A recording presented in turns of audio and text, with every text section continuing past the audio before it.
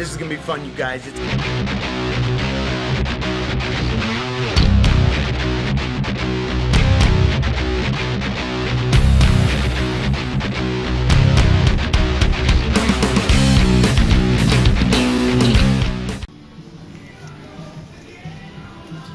Hey guys, my name is Daniel Puder and you're watching Knockout Workout.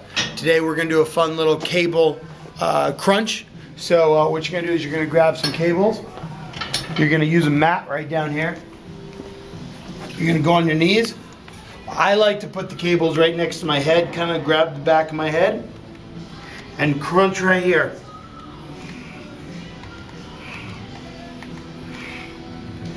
Now the nice part of this is it's weighted. So you're not going to be able to usually do as many, but I'm going to do another 10, 15 for you guys so you guys can see it.